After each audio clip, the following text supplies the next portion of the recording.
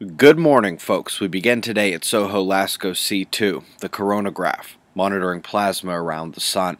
We notice something unusual, a large amount of material funneling down into our star. We see these flows from time to time, but not usually this overt. For size comparison, here is what Earth looks like placed on this frame. We're probably talking about at least a 500,000-mile stream of plasma and charged particles, and since this is one of the most prominent of such events I've ever seen, let's look at what's happening on the Sun right below that plasma flow. Turns out that a solar tornado, a vertically oriented plasma filament, was sitting directly beneath that inward moving plasma. In order for a filament to stand on end like this rather than lay down flat, there needs to be a strong magnetic field oriented up and down as well. Here, the tornado's field appears to extend straight out along the line the plasma had flowed into the Sun. Fascinating. However, perhaps more relevant is the extremely long plasma filament snaking onto the northern Earth-facing hemisphere of the Sun. There may actually be multiple filaments comprising this larger structure. It is a very large rope and will present a CME threat starting today and continuing until the filament either snaps or no longer faces Earth. South of that, we had our lone eruption on this side of the Sun. The small filament actually snapped and released away from Earth's position, and it was small to begin with. Pretty to look at, but no worries from this eruption.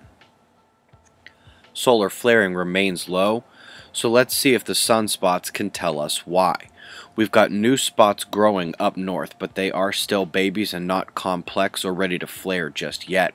The big grouping has the size and bipolarity, but the magnetics are spread out rather than interacting in close quarters. No surprise to have fewer flares right now. 24 hours of solar wind here. We had some high density readings, but that's fairly normal as speed drops away from a coronal stream. The telemetry is relatively calm, and so is Earth's magnetic shield. The coronal holes departing the disk could still have some streams on the way for today or tomorrow. And the next one is that same transequatorial negative opening we saw before, pinched tightly by the coronal fields. We'll see how this plays out over the next few days. We've got a buoy in event mode in the Bay of Bengal, too long of duration to be a submarine or boat, yet small enough to produce only minute disruption, if any. These are potentially seafloor shifts. This was the scene the last few days in Vancouver. Remember, the Pacific moisture flow has been coming right over that area, and it is likely to continue today. The primary weather node in the United States is this central low. That's the storm.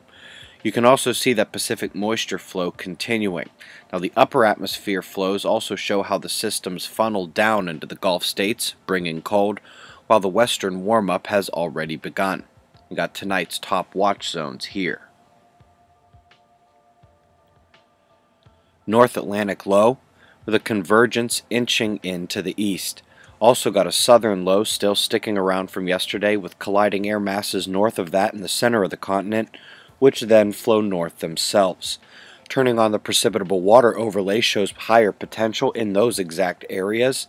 And finally, we'll confirm over at Weather Online and see the purple watch zones along those same lines as well. Really got to work to see the colliding air masses here. The flow out of the south is easier to see, and it's meeting a wall of air bending around the Australian coastlines.